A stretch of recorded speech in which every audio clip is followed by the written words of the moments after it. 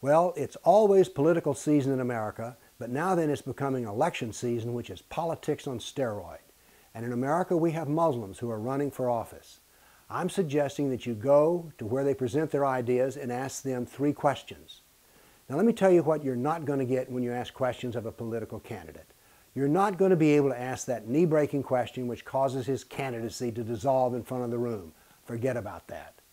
You're also not going to probably be able to ask follow-up questions. You need to ask questions that are not about the candidate, but questions that plant doubt in the minds of the audience. They're the ones you're trying to influence. The first thing I'm suggesting you bring up is political Sharia. Do it like this, or any other version you like. Sir, as a Muslim, you have your Sharia law, which contains both political ideas and religious ideas. Do you find the political ideas found in the Sharia to be useful in your political thinking? This is a very neutral question, and it might even produce some interesting and positive answers. The second idea to introduce into the room is the Muslim Brotherhood. It's short and easy. Sir, Obama is much in favor of the Muslim Brotherhood. What is your position on that organization? The third question is not actually a question, but a political idea.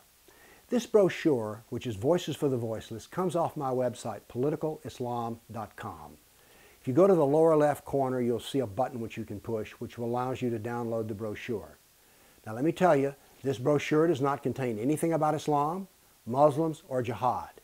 Instead, it introduces the idea that the greatest human rights tragedy in the world today is the persecution of religious minorities.